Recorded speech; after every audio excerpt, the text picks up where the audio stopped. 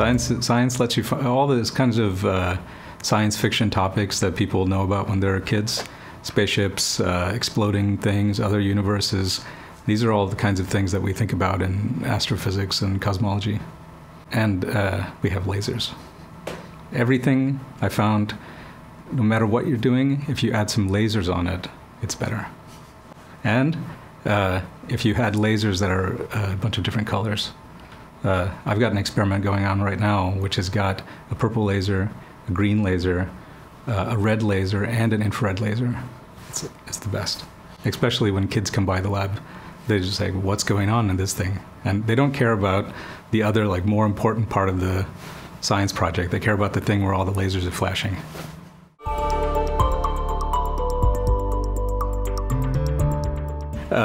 Lasers are ways for us to measure things. Really, that's all it is.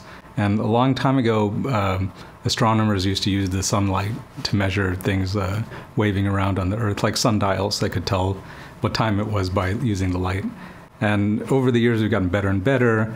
In the 50s, someone wanted to do astronomy better, so the laser was invented. And now we have barcode scanners in supermarkets because of something like that. These days, we're trying to use lasers to measure, this is a science fiction kind of term. We're going to measure the fluctuations in the space-time continuum. I know, I just love to say that.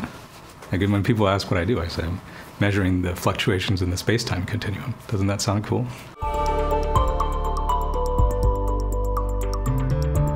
The reason that the energy in the gravitational wave goes down like 1 over the distance squared, and the reason that the brightness of stars also decreases like 1 over the distance squared has to do with the fact that the radiation is going into 3 dimensions. And because the surface area, the area of a sphere is proportional to the diameter of the sphere squared, that's the same reason why the energy decays in that way.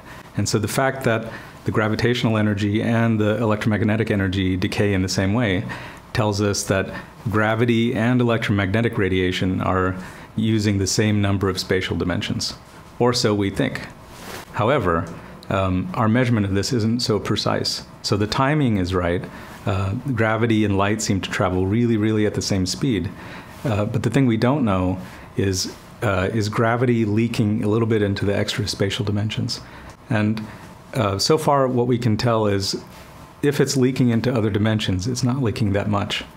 But the real test of that is still to come. We've got to look for a black hole chirp that goes from the lowest frequencies to the highest frequencies. And you can think about it like when you're in certain rooms, depending on the stuff on the walls and the foam and whatever, you can tell what kind of room you're kind of in.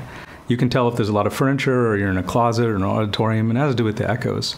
And the same goes for gravitational waves.